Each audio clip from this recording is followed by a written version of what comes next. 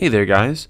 Now if you're having problems like me when you're using Fraps, you're not able to record your desktop. Now that might sound a bit hypocritical for me coming at first because I'm recording my desktop after all, but I'm going to present you with a quick fix today.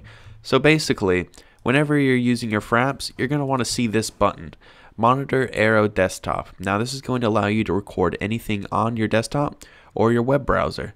Now usually when you're using a different theme than an Aero theme on Windows, you're unable to do so.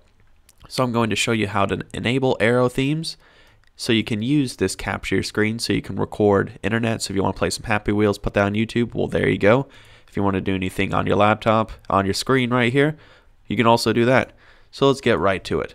So basically there's two ways to do this. I'm going to show you the extremely straightforward way. That'll take only seconds to do. So if you click or if you right click on an empty space on your desktop, you can see at the very bottom here how it says personalize. I'm running Windows 7 by the way. And right now, see these Aero themes right here. In order to record with your screen, you can see here how it says Monitor Aero Desktop, DWM. You're going to use one of these 7 Aero themes. Right now, I'm using Windows 7. Now, let's say you're using any of these themes, basics, any ones that you've created yourself, they will not work. If you're seeing this right here, or if you cannot see this rather, that's your problem. You're going to have to use an Aero theme.